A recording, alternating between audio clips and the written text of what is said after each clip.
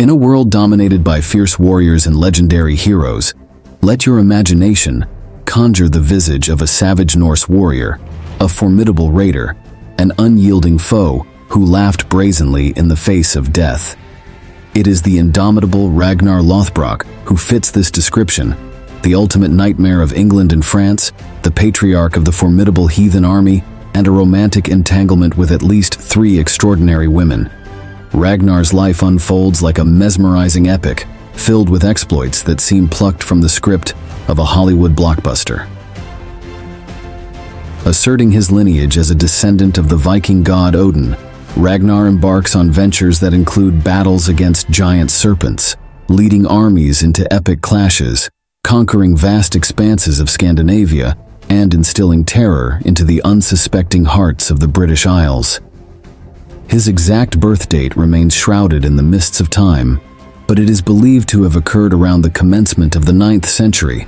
The Saga of Ragnar commences with a journey to Norway, a quest to avenge the death of his grandfather in a war against the self-proclaimed King Fro, a ritual commonplace in the Viking era, characterized by an age of warfare, betrayal, and unrelenting quests for revenge.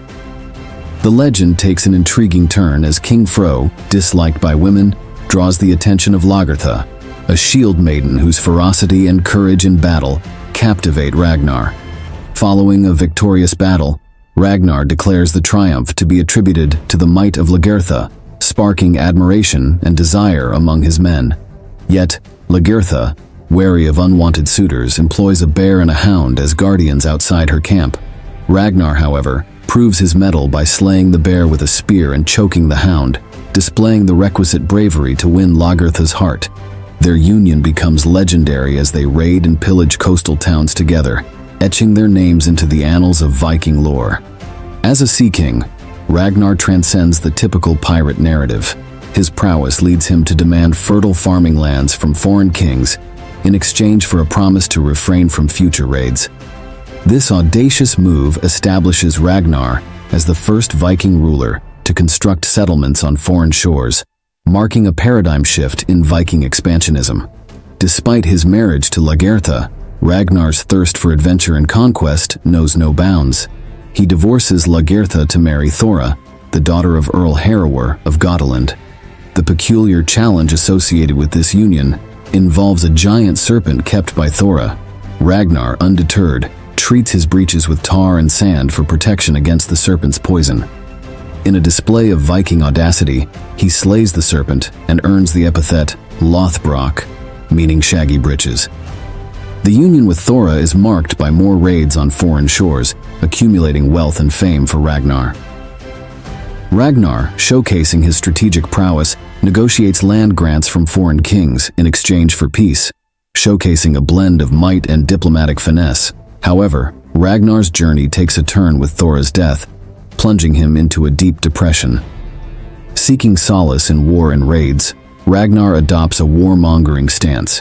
In an attempt to display Viking prowess, he issues a decree for every Viking father to dedicate his laziest and weakest son to Ragnar's service, showcasing a penchant for theatrics and Viking bravado. Ragnar's gaze once again fixates on England, a land he desires to conquer for the gods. The killing of King Haim of Northumbria sparks a feud with King Aela, who seeks revenge for his father's death.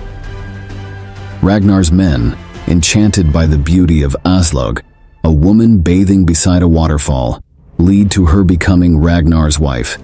The union results in the birth of significant sons, including Bjorn Ironside and Ivar the Boneless.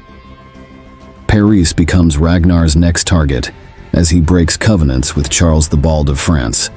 In the Siege of Paris in 845, marked by brutality and sacrifices, the Vikings demand a substantial ransom from the Franks.